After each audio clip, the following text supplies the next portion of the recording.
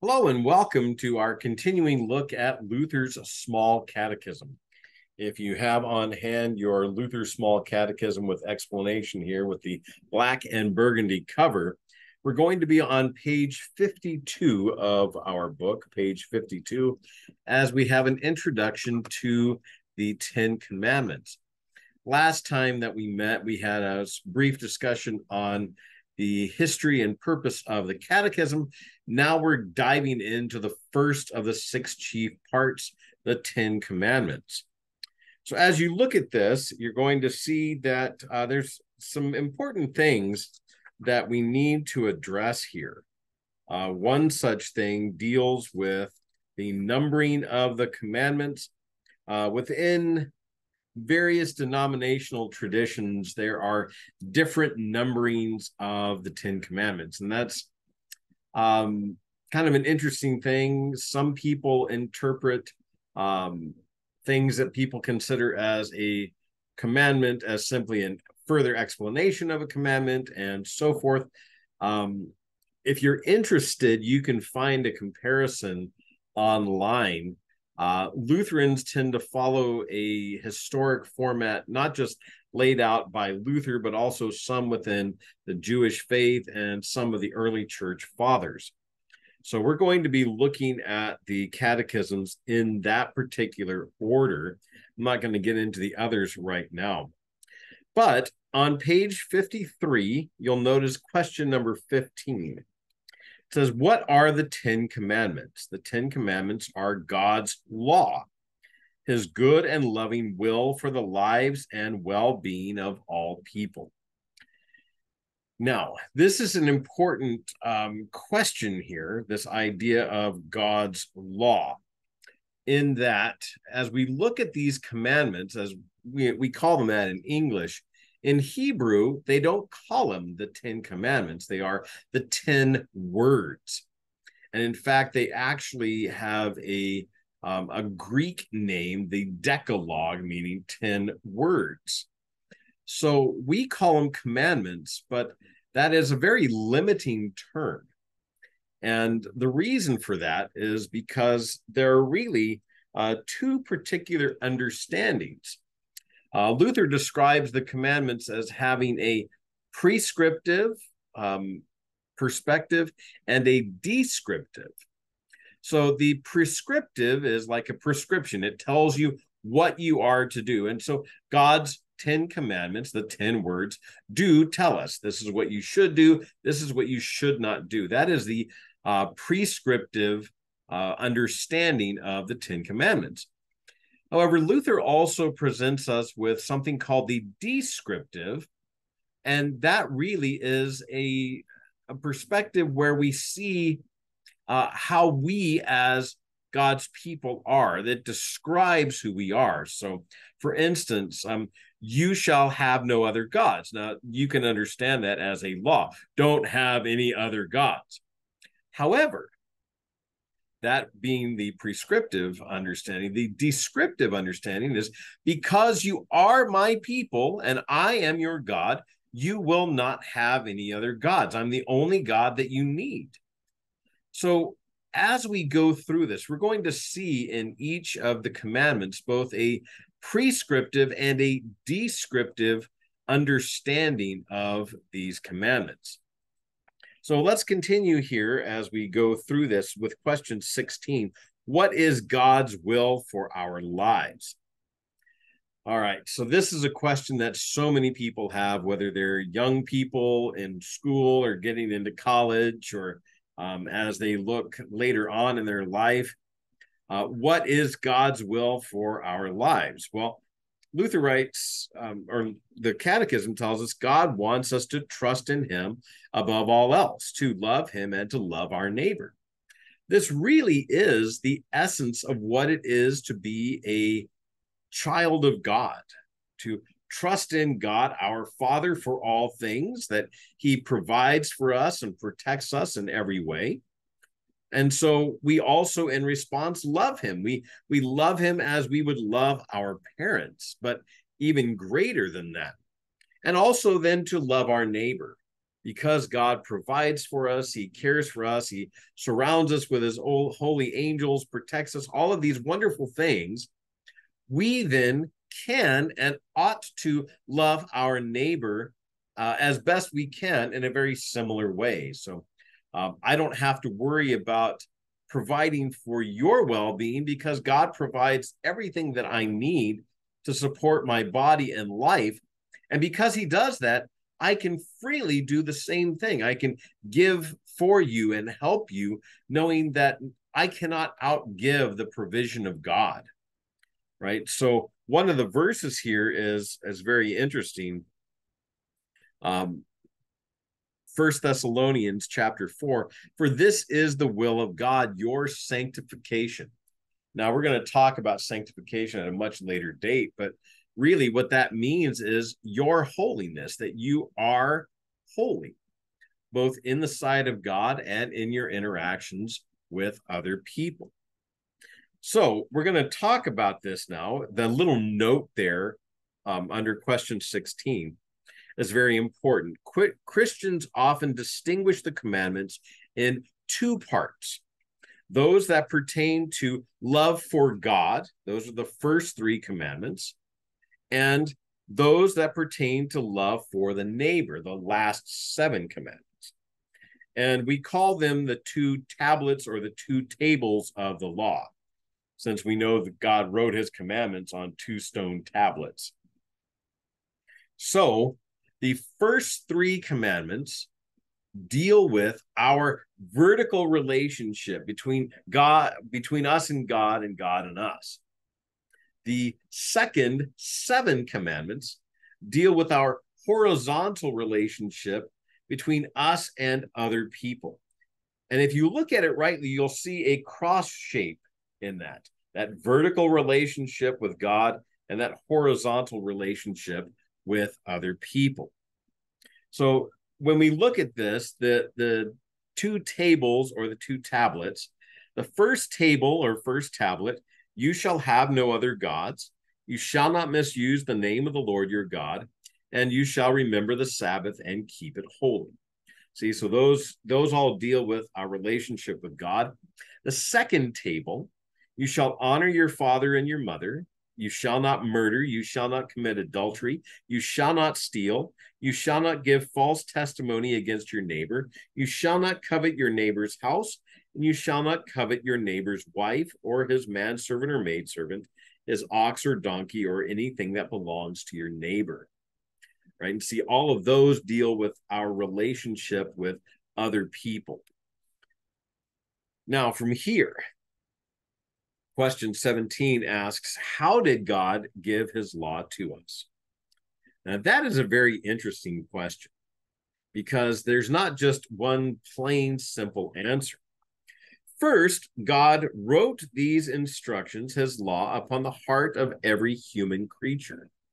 See, all people have a conscience. We know inwardly without being, so I know right away if I do something without having been told whether I should or shouldn't do it. Very often I know if I'm doing something wrong, right? I don't necessarily have to be told that stealing candy from a store is wrong. I don't have to be told that driving over something and killing it on purpose is bad, right? These sorts of things are very important for us to understand. This inward understanding, that's our conscience. Our conscience is there to remind us how we are to live as Christians. So, for instance, Romans 2:14 and following, St. Paul writes, "For when Gentiles who do not have the law, by nature do what the law requires, they are a law to themselves, even though they do not have the law. They show that the work of the law is written on their hearts, while their conscience also bears witness, and their conflicting thoughts accuse or even excuse them on that day, when, according to my gospel, God judges the secrets of men by Christ Jesus." So you don't even have to be told that certain behaviors are wrong or certain behaviors are God pleasing. That's something that we know just in our hearts. Now, on page 54, the second thing talks about God writing the 10 Commandments on stone tablets for the people of Israel. So this is kind of like what you have in your town. If you go to the city hall and you want to know what the laws are, the ordinances are, rules in your town, you can go there and you can, if you're really that interested, you can read through the laws, right? As Americans, we have a constitution which sets forth particular things that we are to do and what we can do, right? The rights that we have. But we also have laws within our nation, both within our nation and within our state also, laws that tell us this is what we should do, this is what we shouldn't do. And God himself writes those in the 10 Commandments, so that if we're wondering how, what I should do, I can look at the 10 Commandments and know, no, I shouldn't do this, or yes, I can do this. Now, as I mentioned, there are these different numbering methods. They really don't play a vital role in understanding the commandments. The only one that really is of any interesting discussion regards the commandment that some Christians hold to.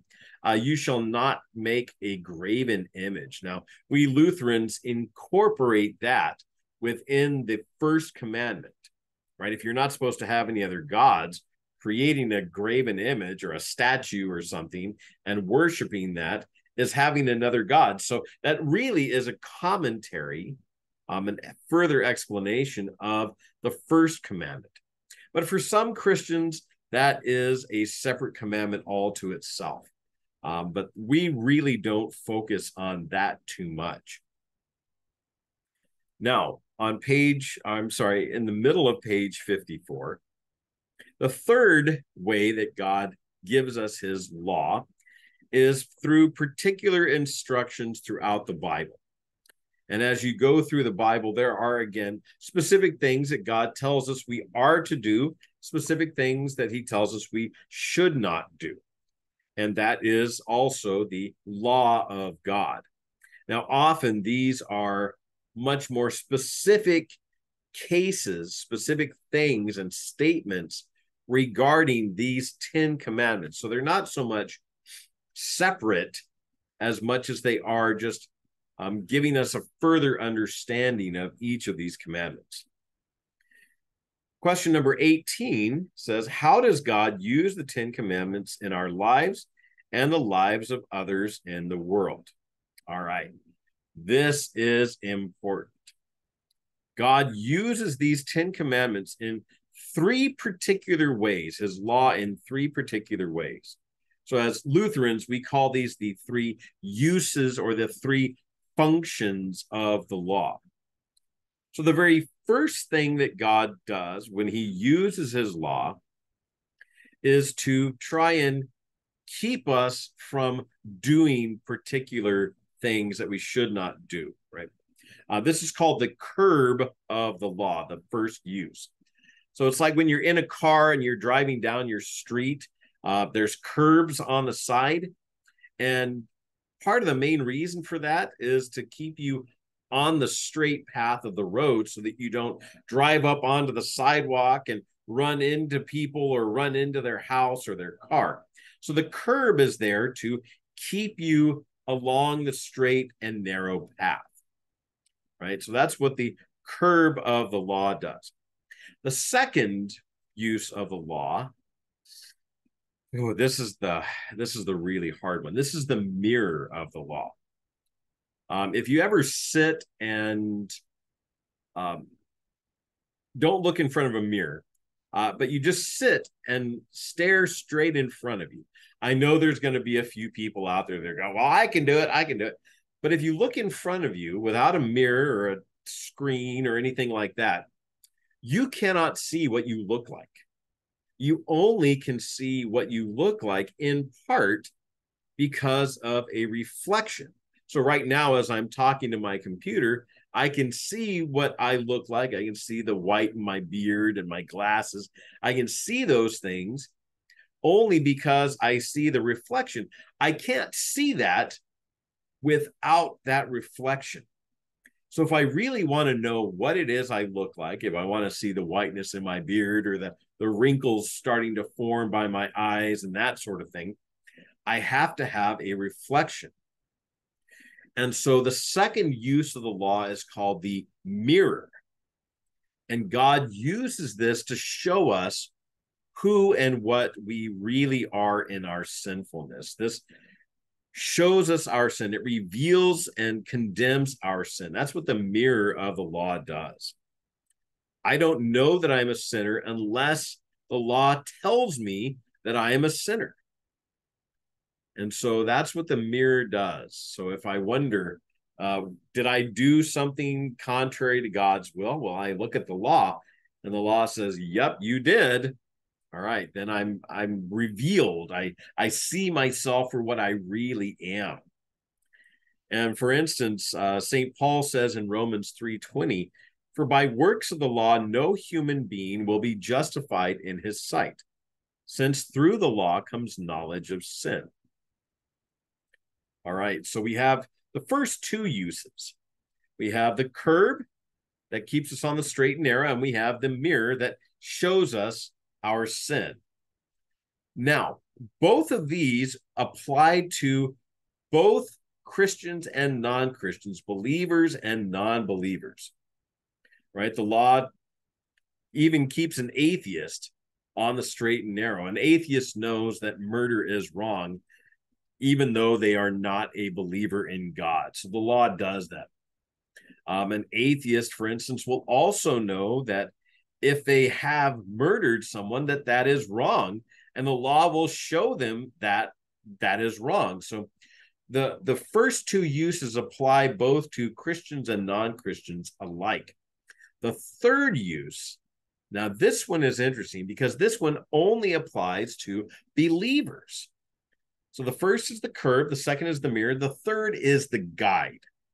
This is kind of like the GPS of the law.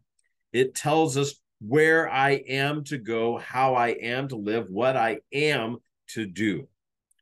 And so God uses the third use of the law to direct my thoughts, my words, and my actions in a God-pleasing manner. How do I know how to treat my brother or sister? Well, God's law tells me this is how I am to do this. How should I think about particular people, right? How should I act toward my president that I don't like? How should I act toward my teacher who I think doesn't like me? The law tells me that I'm to be respectful of them, even when I don't like them or when I think they don't like me. Right? I'm supposed to think of them in a respectful manner. I'm supposed to speak of them respectfully. I'm supposed to treat them with respect. So that's what the third use of the law does. It is the guide. It tells me how I am to live. Now, another thing about that that's very important when we talk about the law is what we like to call the SOS. If you're familiar at all with anything in movies or in books, you often know that SOS is like a distress call for boats, and it means save our ship. Like if you're out in the water in the ocean and your ship is sinking, you send out an SOS. That's a cry for help. We also have a couple of SOSs when we're talking about the commandments. Now, the first SOS is that the law shows our sin. That's primarily the mirror, that second use of the law. It shows our sin. But there is a gospel SOS. The gospel is that which God does for us.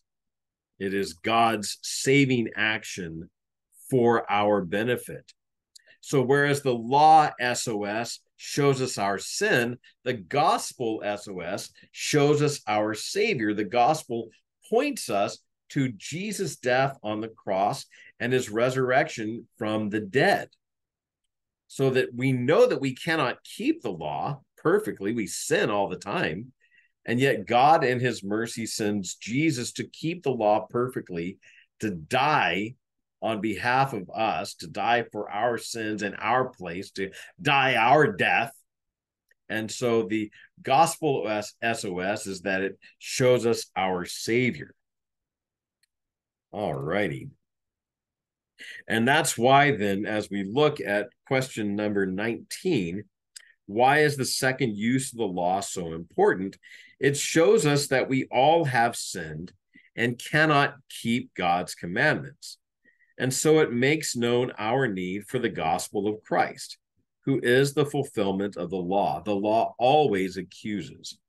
Anytime I look at God's law, you shall have no other gods, that's going to accuse me because maybe I put football practice, maybe I put stock shows, maybe I put volleyball, maybe I put choir, or even my family before God and study of his word.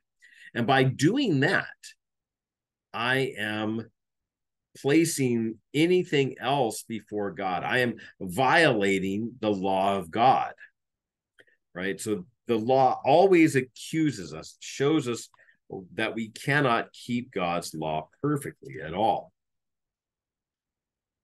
But that then leads us to the next question, which is, what is sin? On page 56, what is sin? Question number 20. Sin is humanity's fallen condition. If you remember, sometimes in our service, we say that we are by nature sinful and unclean, and we have sinned against you in thought, word, and deed by what we have done and by what we have left undone. Right? Our sin is, first off, that we are sinful.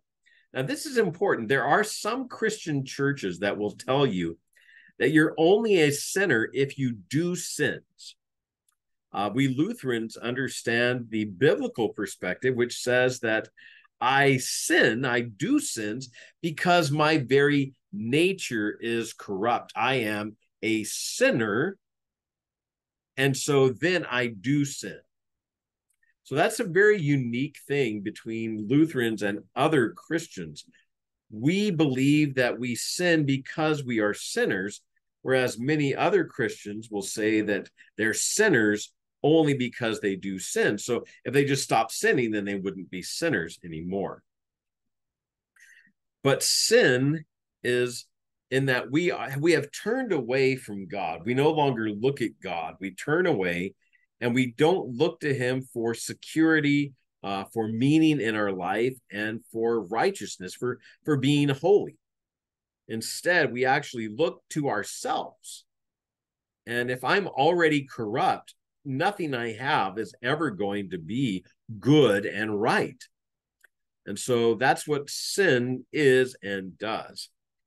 Now, your catechism will note several different conditions or names of sin: debt, disobedience, fault, transgression, unbelief, and so forth. We're not necessarily going to go into each of these, but you are welcome to look at the particular verses listed there to get a better understanding of how each of these is sin. Now, that leads us, though, to a very important understanding also, and that's in question 21. How did sin enter God's good creation? See, God makes everything very good, as Moses writes in Genesis. God makes everything very good. So there was no sin on earth, no sin in the garden. So how does sin get in there? Well, the devil brings sin into the world by tempting Adam and Eve, who willingly yielded to temptation. So This is a very important section of God's word. If you open up your Bible, hopefully you've got your faith alive. If you have a different one, that's okay. We're going to look, though, at Genesis chapter 3, verses 1 to 6.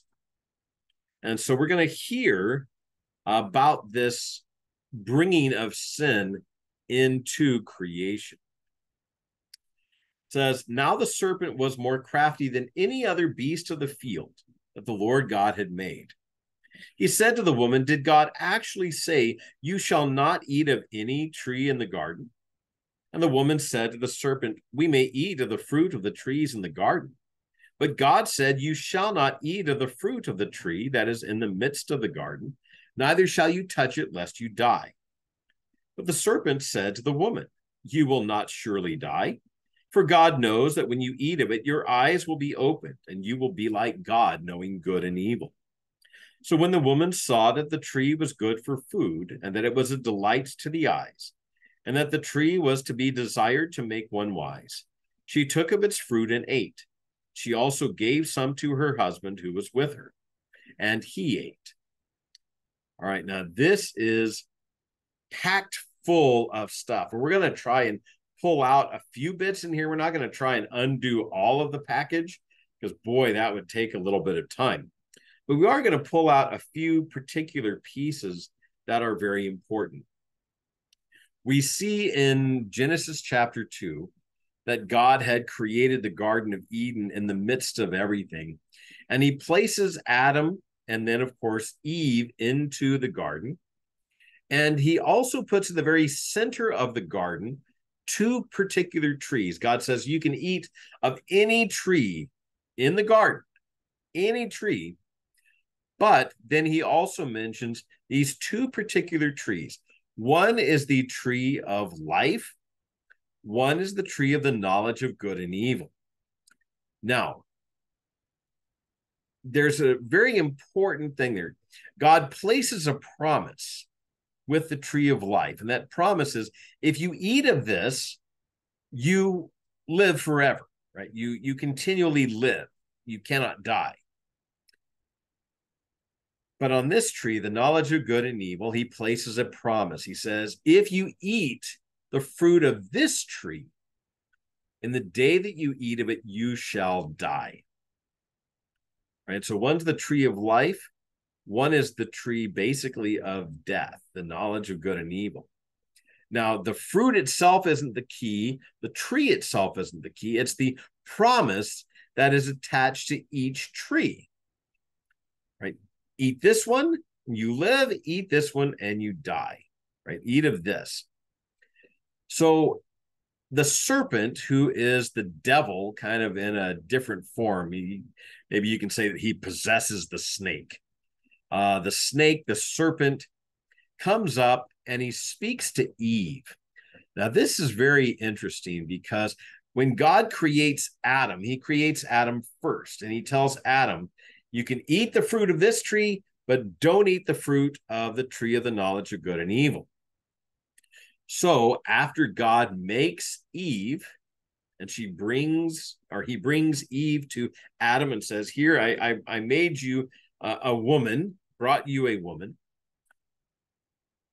Adam's job is to be the pastor, right? The way you can understand it is this is kind of a church in the middle of the garden. And they worship God by eating the tree or eating the fruit of the tree, trusting in the promise of the tree of life, and rejecting the promise of the tree of the knowledge of good and evil, not eating of that, trusting in God by eating of the tree of life. All right. So Adam, he's the pastor, and he's the one who's supposed to tell Eve exactly what God says. Now, of course, we don't know precisely what Adam says. But we get a very interesting look because as the devil comes up like a snake, and he says to Eve, did God really say that you're not allowed to eat of any of the trees in the garden? He immediately begins to create doubt. He questions God's word. And really, this is how Satan works even in our world today. He asks the question, did God really say? And every temptation, every struggle, everything that goes on in our world that is negative is centered on that particular question. Does God really say? Does God really say that doing this is wrong? Does God really say that I should be doing this? Right? That's what Satan uses to try and lead God's people astray, is to cause us to question the word of God. So that's what the devil does.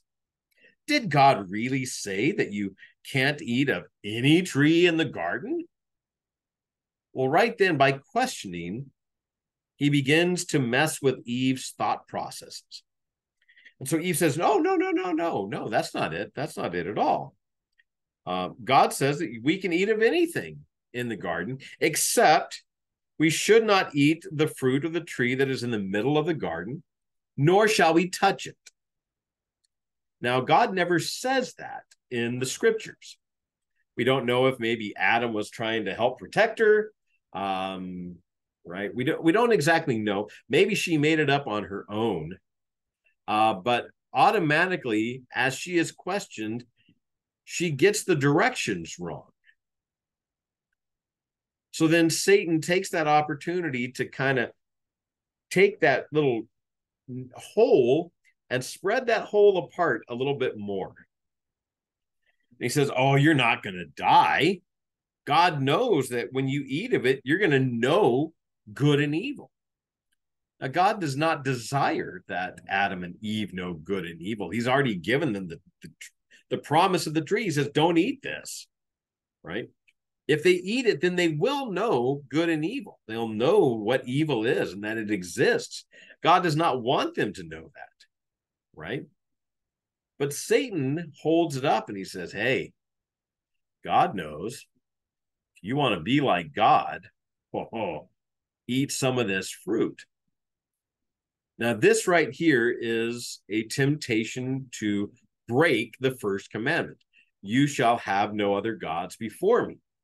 What Satan is doing, what the devil's doing, is he's tempting Eve to become like God, to literally become a god to herself, right? If she knows something that God knows, then she's going to be like God in her own way. That's a powerful temptation. And that's really what all people try and do. I sin because I desire to place myself in the place of God. So Eve then turns around and she says, well, interesting. Well, the tree looks good and the food looks good. So she takes it and she eats. Right? The devil tempts her through questioning God's word and promising her that she will know things that God knows, and she gives in. And when she does that, something even worse happens. So she gives some to her husband who was with her. Now, we don't know where Adam was the whole time, but it almost seems as though Adam was standing there watching this whole thing, and he doesn't stop it. Which, how horrible is that? But we don't really know. Maybe he began to question as he's watching this, and so he follows along, or maybe he was a distance away, and when Eve brought it to him, he recognized it and decided to eat it anyways. We really don't know. But what we do know is that this behavior caused the downfall of everything God created. It ruins God's creation. It brings sin into creation, and therefore it brings death into creation. St. Paul says the wages of sin is death. Now, underneath question 21, there's a couple of verses here that are very important. 1 John 3:8, whoever makes a practice of sinning is of the devil, for the devil has been sinning from the beginning. The reason the Son of God appeared was to destroy the works of the devil. Then Romans 5:12, Therefore, just as sin came into the world through one man, and death through sin, and so death spread to all men because all sinned. Ugh. And so that leads us to the question 22. How did Adam and Eve's disobedience affect us? Their sin affects everybody. It corrupts all of creation, and it makes creation to be so corrupt that it can only desire its own desires, right? It does not want to please God. It now is at war with God because it's rejected God and desired to make itself to be its own God. It is at war with God. So Adam and Eve's disobedience affects us because we are then, by our very birth and condition, sinners. We are enemies of God. Now, this whole thing is called original sin or inherited sin, right? Original sin or inherited sin. Now, question 23 on page 57 asks the question, how does original sin affect every human creature? Well, there's several different ways. First off, letter A, it says it means that every person is now born without the ability to fear and love God. We are spiritually blind and dead. So we don't desire God. We do not love God. We hate God because we are enemies of God. That's who we are in our original sin. Now, somebody will say, I don't do that. Yes, if you are a Christian, you don't do that. But people who are not Christian do not love the true God. They do not fear the true God. They are against God entirely. They are at war with God. And so they cannot, on their own, look for God. They cannot try and find God. They cannot love God. None of that can happen on their own. Now, letter B, then, as we mentioned before, says that we now have an endless desire to sin. We are enemies of God. Our every thought, word, and deed, if we are a non-Christian, is focused on ourselves, our own pleasure, our own wants, our own needs, our own desires. We do not and cannot desire anything good in the eyes of God. So we are always wanting to sin, which is trying to please myself as opposed to pleasing God. Letter C says then that we deserve God's temporal, that's earthly, and eternal death sentence.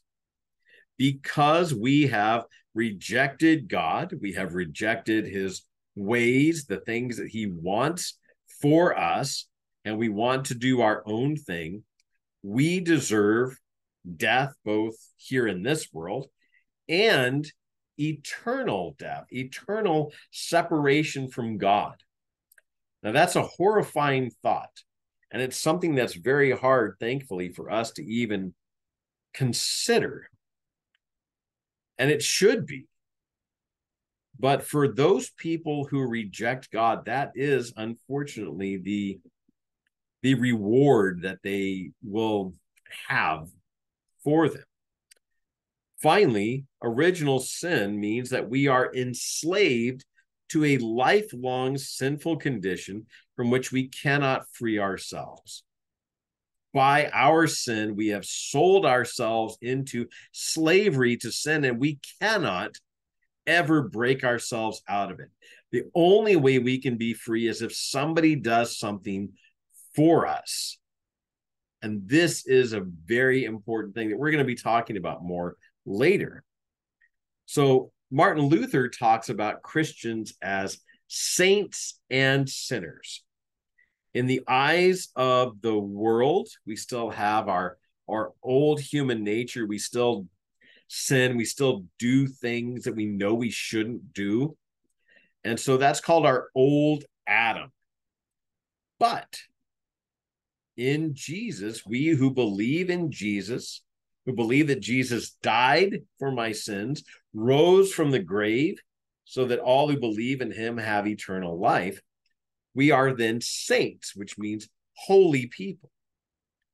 So if you ever hear the pastor say we are simultaneously saint and sinner, or in the Latin, simul justus et peccator, that means that while we are still a sinful person here among others, we still do things we shouldn't do, and we don't do things that we should do.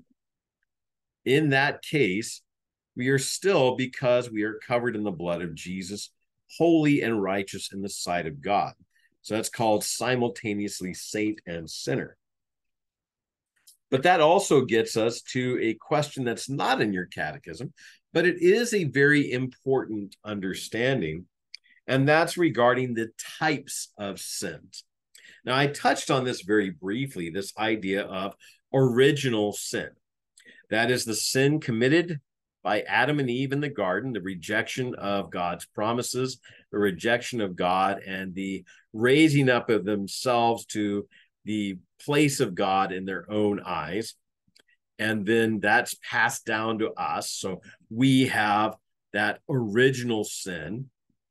But there's also actual sins. It's the sins that we actually do, right? So purposely not taking out the garbage when mom asks us to, cheating on a test, maybe. Those sorts of things are actual sins. And so those actual sins can be divided up into two kinds. The first is the sin of commission. And so there's three of those: thought, word, and deed. I sin by what I think about somebody, right? If I'm thinking, I hate that person, or I hope that person gets in an accident on their way home, right? That's sin of thought. I want something bad to happen to that person, or maybe there's all kinds of different sins of thought. A sin of word, for instance, is if I tell lies about somebody, or if I make a promise that I know I'm not going to keep. So a sin of word. Sin of deed is just that. It's a sin of action. If I punch my sister in the nose because I'm mad at her, that's a sin of deed, right? So we have these three different kinds of actual sins: sins of commission, something I do commit, I commit it.